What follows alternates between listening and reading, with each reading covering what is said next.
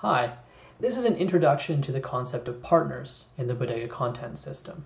On screen here, I'm at the Manager web app, which we host an instance of that anyone can use at manager.makePlayLive.com.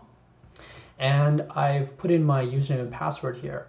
And this can be an account that I've set up previously just to browse Bodega stores. So maybe I was on Plasma Active, create an account. I take that same account and I can use it immediately right here. So I'm going to connect with this brand new account that I created. And when I do so, it takes me to the dashboard, which shows all my activity and whatnot. Of course, there's not much because I haven't done anything. So we've got at the toolbar a home button, a partners button, which we'll get to in a second, a little button here that lets me edit my account or log out. And then here it shows me my partners, which I don't have any.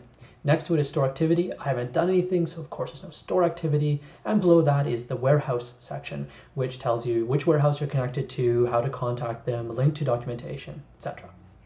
So a partner is a way for the warehouse to know who owns or is responsible for a certain bit of content, or what, as we call them, assets, or who owns and can edit a store, a specific store.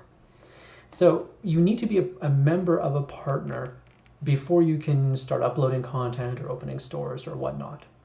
And the people that put content into the warehouse we call publishers, and people who open stores and expose content to their audience we call them distributors.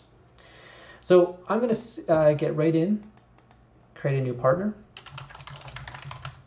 confirm I represent that person. And I'm going to put in an email here to contact.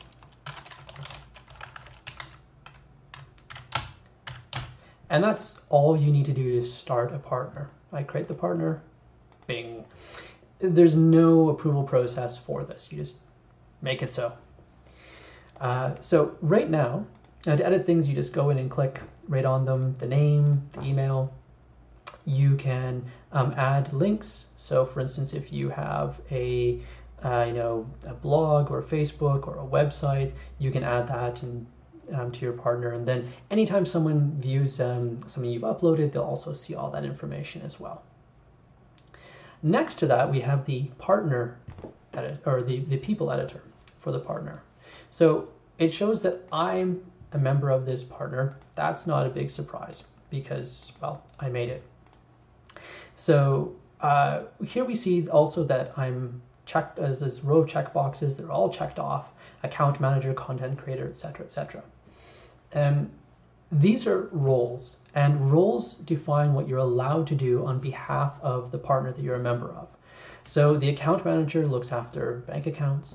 Content creator, they can upload new assets on behalf of the partner. The partner manager is the person who adds or removes people, edits the links and other such information. Store manager is a person who, well, manages your stores, defines their structure, and etc. A validator is a person who says that this new asset this person has made, or this edit they made to an asset for this publisher, can be published, is ready for publication. So this allows a post-publish kind of workflow within a partner. In a common case, a lot of people are just going to be all by themselves and they do everything, which is why when you create a partner, you get all the rules by default. However, this is not going to be the case in companies or larger free software projects or whatnot. You'll probably have divisions of labor, and these rules allow you to do that. So I'm going to add another person here. All you do is put in their email address, and they have to have an account already, but that's all you need is their email address. And I'm going to say that this person can be a content creator and a validator. So they're actually going to be able to create new assets when they log in next. So I hit save, poof, it shows that we now have more than one person. We now have two. And you can add as many people as you want. You can also remove people at will. So now we have a partner. Great, we can do stuff, right? Well, not yet. If we go back to home, we'll see we have a partner, but no assets, no stores, nothing. We go back to partners, we see that underneath the publisher and distributor columns, we have request links. We'll just take a look at publishing for right now. So if you would like to put assets into the warehouse, you hit request. This brings up the terms of services, which are actually hosted on the server side in the warehouse. So if you were connecting to a partner or a manager app that was connected to a different warehouse, you might get a different set of terms of services. You agree to them. Then you just give a simple reason of what's going on. We make awesome music and would like to put them in your warehouse. Dee-dee. Cool, so I hit request and the request is sent. In the next version, this actually shows you that you've got a request pending, so you don't have to keep wondering, clicking and whatnot. But what happens now is an email gets sent to the warehouse team, or a notification in general, and they get told, hey, someone, Eddie Vedder's set up Pearl Jam and would like to be a publisher. And then they come and they click it through. This is really just a process to ensure that people don't abuse the warehouse as a personal backup and storage system, and also that they agree to the terms. So eventually, I'll log out here. The warehouse team comes along and clicks it through. And next time you log in, you find out you have an assets and a statistics button in your toolbar. And we come to partner list again, we see that, yep, we can be a publisher. Now, I mentioned you can also be a member of more than one partner. Indeed, you can. You can come in here and maybe we'll call it solo projects and create a new partner. And these partners are separate. So if I come into the assets tab now, where I can add an asset, maybe I'll add one. Actually, before I add one, let's go back there. There's a drop-down menu here that shows the partners you're a member of. And so you can be looking at just the things that are associated with that one partner. So if you're involved with a bunch of different groups and projects and partners, you will be able to keep it separate fairly easily.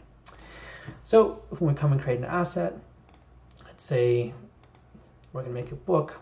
It'll ask us for front cover, back cover, what license is it under, multiple licenses even, category, type, or we already did that.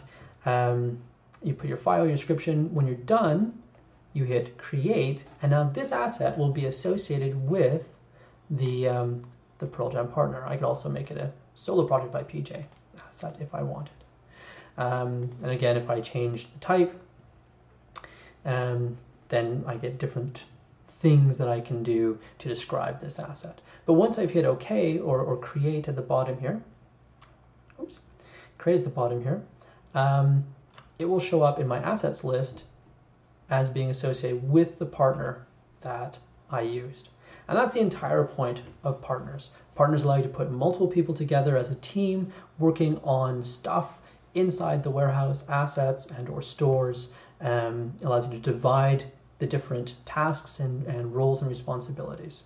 Pretty simple concept, and allows Bodega to scale from just individuals putting up content to larger organizations as well. Cheers.